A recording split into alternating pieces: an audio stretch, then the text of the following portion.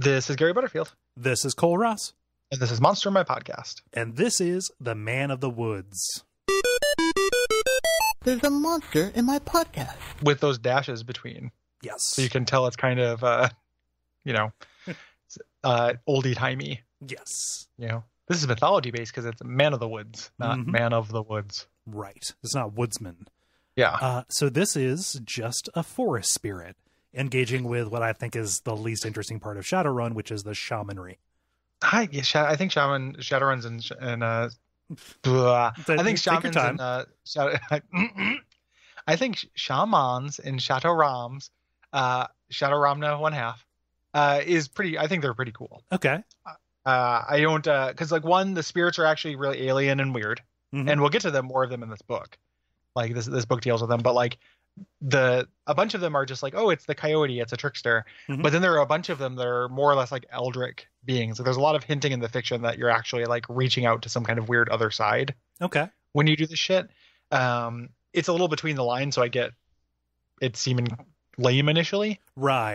But I think it is a little bit more than it initially lets on. Yeah. And this hints at that a little bit too. Like they talk about this thing has unknowable motivations, and how you strike a bargain with it. It's essentially a devil. And there is kind of an oblique hinting that whenever you're doing spirit shit in Shadowrun, you on your side you think of it as this religious thing, and on the other side of it is not that at all. Right. Which I think that's very cool. It is like a rite of feeding.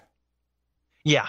More, and they trick when we get to the toxic spirits and bug spirits and stuff. They literally trick you. They tempt you with power to make a way into this world and then, invade the world. I've talked about it before as a source book, and it might be a good premium episode of this or a bundle episode at some point. Eventually, it would be to talk about Bug City. Okay. Because it details. It's not exactly a monster manual. It's a module. But it details a bunch of new monsters. Okay. And it's the Shadowrun story of what happened in Chicago, which is a really, really cool story.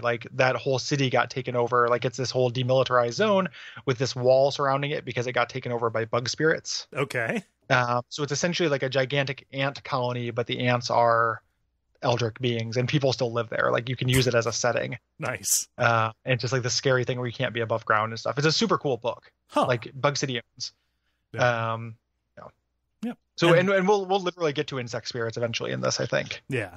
That's just part of where my knowledge of this falls down. All the shaman stuff just seems to be faux Native American spiritual things. And good. Absolutely. Yeah. That would, and that is obnoxious. Yeah. Or not obnoxious, but it's just not super unique. Yeah. They just put all of the secret kind of cool stuff between the lines. Right. With this. Yeah. Yeah, so I like that this is this thing is this weird other being. He's just a forest guy. If you look at him, and they even say in the Shadow Talk, he just looks like a shaman. But they're not. Yeah. They're kind of demons. Yeah. Well, if you look at them in the astral plane, they just kind of appear to be a shimmering, flickering humanoid form, as opposed to being whatever you would look like normally. What would you normally look like in the astral plane?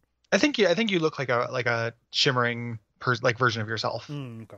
I think. But they do things like that too, where if you remember the Will-o'-the-Wisp was a eldritch monstrosity in the astral plane. They do a lot of hinting that the astral plane is actually Lovecraft shit. Yeah. In this. So I think that is the implication. And this has a fun Shadow Talk where it's just this little short story again of one of these things getting vengeance with a toxic land monster, a trash monster, which I love. Those things. We'll get to those things later. But a scary person made of garbage, I think is the quote. Yeah, but somebody just a contract, a contract hit being put out on a shaman named Many Names.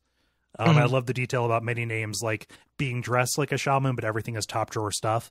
His moccasins were ostrich skin and made by Gucci. Yeah. And he and Many Names just makes a deal with one of these guys to lead a trash monster assault on the corp that yep that put out that on wronged him. Yeah. Which is super cool, in an adventure hook kind of way. These things out of the things that do hint at this cooler part of Shadowrun are these guys are kind of bland. Yeah, I would agree. just kind of, a forest spirit that represents the will of the forest is a cliche that's not particularly interesting to me. Right. And he just has like his powers are an assortment that would allow him to act like that. Yeah. Most of those are, like, he has the emotion powers, and they're all like pretty negative and stuff too. So like that leads into this guy being possibly kind of eldritchy. Mm-hmm. He like causes fear and confusion and alienation.